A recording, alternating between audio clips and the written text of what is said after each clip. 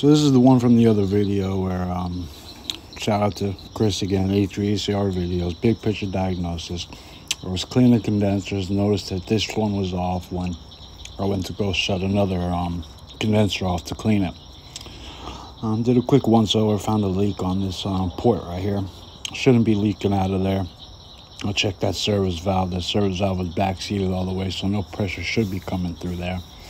But there is, so that's an easy fix. Put a swivel T on there, and then I cracked the service valve just slightly, just so you can get service, just so you can get system pressure when you do apply service gauges to the swivel T, and that fixed the leak. But that wasn't the only problem.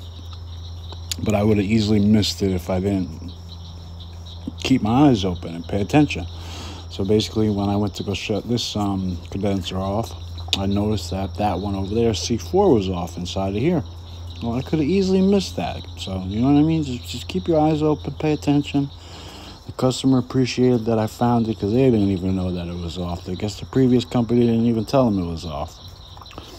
I guess they couldn't figure out what the issue was, but I'm going to show you guys what the issue was in this video. But just pay attention, guys. Keep your eyes open, even for small things. Breakers being off.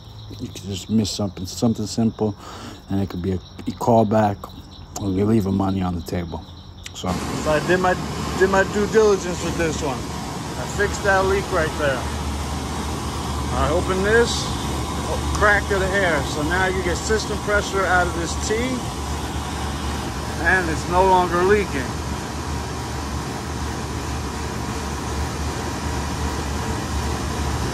I'm gonna write "don't touch" there, so you don't mess with that. You don't have to mess with that. If you need system pressure, you get it from right there. Then, meanwhile, yes, it was off. So I wanted to check a couple other things. I checked the electrical section, made sure nothing was grounded. I ohmed out my compressor, made sure my compressor's not grounded. Nothing is grounded. I see no other reasons why I can't turn this thing on and test it, which is what I'm going to do. So we're going to turn this thing on, test it, and charge it up if need be, and go from there. Alright, so I had the gas out ready just in case, you know, it was low on charge.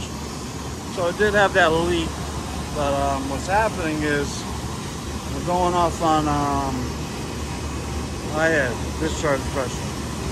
It's got a headmaster back here, head pressure control valve. And it's basically straight bypassing.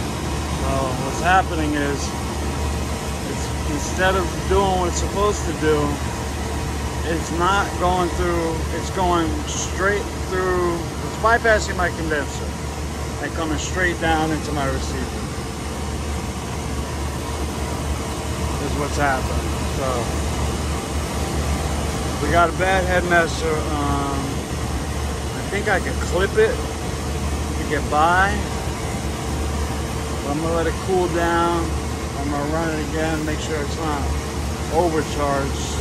I don't think it is, because my sight glass was flashing. But my condenser fan motors are spinning in the right direction, but I'm getting hot right out of my liquid drain. Cool. Straight cool coming out of my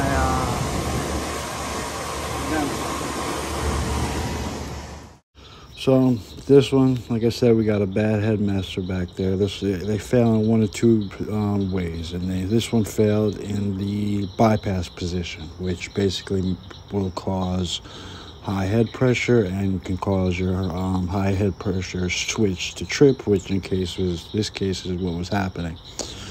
So basically how you tell that is you feel the line coming, so you got the discharge line coming straight there down into the to the valve, and then you got the line coming underneath the valve, which goes straight into the receiver. If both of those lines are hot, it's stuck in the bypass position, especially if your line coming out of the condenser going into the valve, the back of the valve there, is cool. it's stuck in the bypass position. So, and that's exactly what was happening here. I had a hot discharge line, cool line coming out of the condenser into the valve, and hot line coming out of the valve into the receiver. The discharge line and the line going into the receiver were both the same temperature, causing me to have high head pressure and causing the trip. So I was able to get it running by smacking it a couple times. I clipped the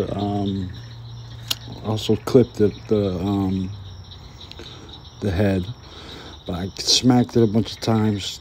Got it to open just enough to be able to get it to keep running. So, but like I said, they fail in two positions: either stuck in bypass mode, or they get stuck in not bypassing, which also can look like a low charge scenario as well. So before condemning a valve for not bypassing, you should also add a couple pounds of charge in there and start seeing if the valve reacts properly. And if it doesn't, then you got a bad valve. But that's about it. So we're gonna have to come back and replace that head pressure control valve, as well as the other nightmares that are going on in this warehouse, like cleaning those EVAPs from them driving forklifts all through the walk-in cooler. So please, if you like the content, follow, like, comment, and subscribe. And thanks for watching.